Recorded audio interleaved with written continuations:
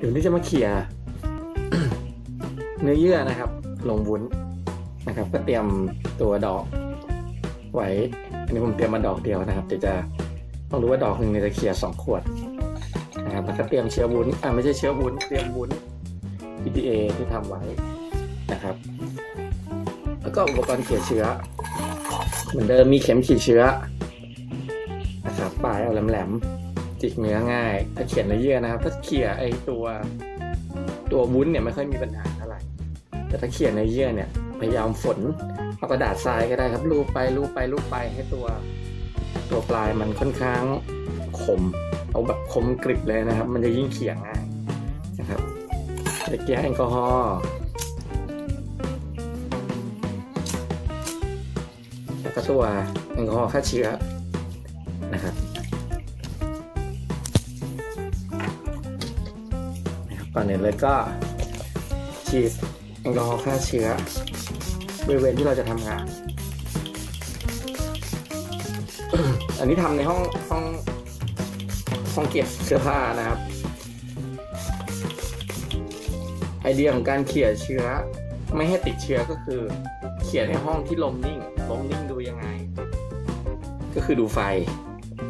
จะขึ้นมันเปลวอย่างนี้นี่คือไม่มีลมคือสภาพลมนิ่งถ้ามีลมไปมาเนี่ยตัวเปลวไฟมันจะบอกเราทันทีนะครับดังนั้นพอลมมันนิ่งแล้วเนี่ยเราฆ่าเชื้อรอบๆเชื้อโรครอบๆตายหมดพอเชื้อโรครอบๆตายหมดบวกกับลมนิ่งเชื้อโรครอบนอกก็เข้ามาไม่ได้อยู่ดังนั้นการเขี่ยเชื้อของเราก็จะปลอดเชื้อในระดับหนึ่งเลยนะครับก็เท่าที่เขี่ยมาท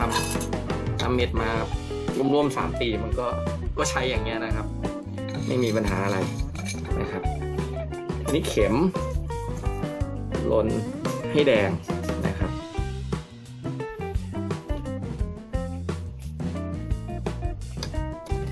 ลนแดงปุ๊บแป๊บหนึ่งมันจะหายแดงแต่มันยังไม่หายร้อนนะครับโดยปกติผมก็จะรอให้มันหายร้อนหรือไม่งั้นใช้แอลกอฮอล์ฉีดเลยก็ได้แป๊บเดียวก็จะเย็นแล้วนะครับทีนี้การเขี่ยดอกให้ทำการฉีกดอกออกมานะครับฉีกดอกออกมาปึ๊บ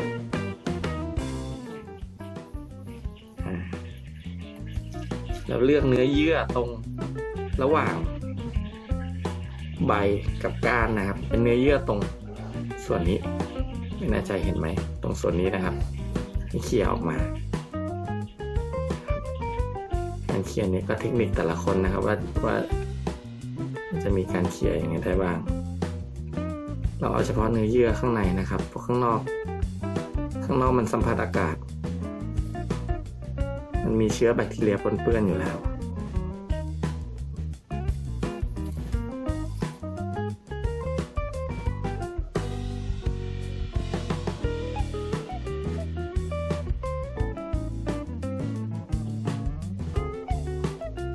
นี่นะครับชิ้นไม่ต้องใหญ่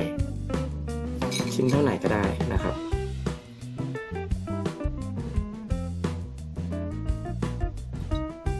ลดไปในขวดแล้วก็คว่ำ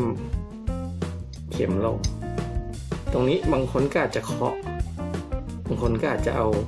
ต้นเข็มจิกไปในวุ้นเลยก็ได้ผมใช้วิธีเคาะ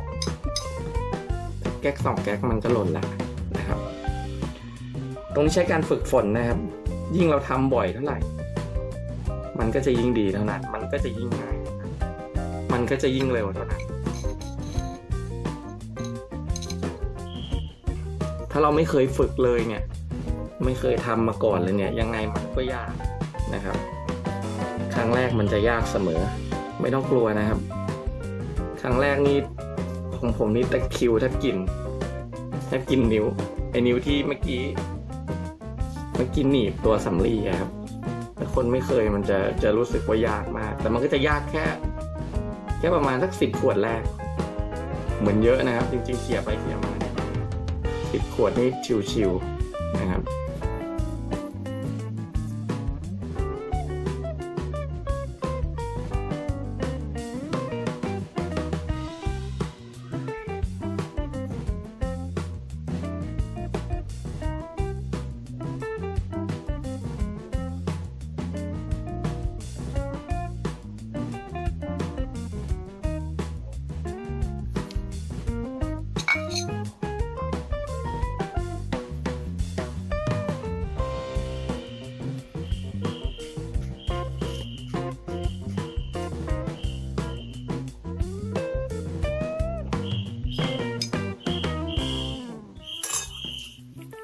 ไฟไหม้สำลีนะครับ